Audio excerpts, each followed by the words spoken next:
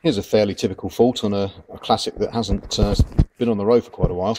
Low level of fuel in the tank, and the sender unit has potentially seized or just corroded through. So with it on the bench, I'm going to attempt to see that it is reading before condemning it.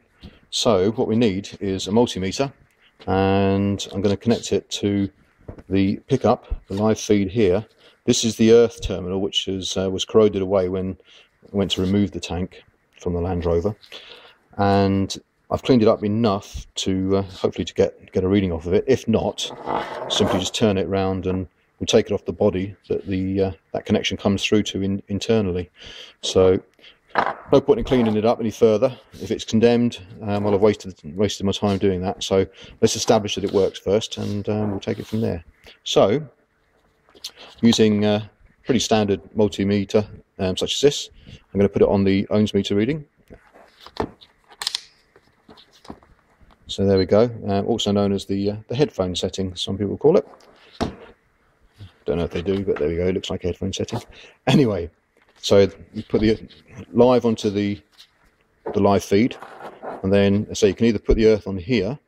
Not much purchase on there, so I'm not going to bother. I'm going to put it straight on the back here. There we go.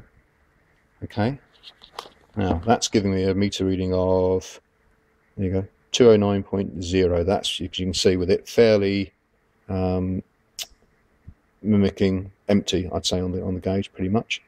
So let's see what happens as I move it up. Okay, so if I put it up, we're then looking at a reading of less resistance, which is 47.9. So that's the way to test. If there was no change there between the readings, then effectively the mechanism, i.e. in here, would have been very suspect. Sometimes you can get them by wiggling.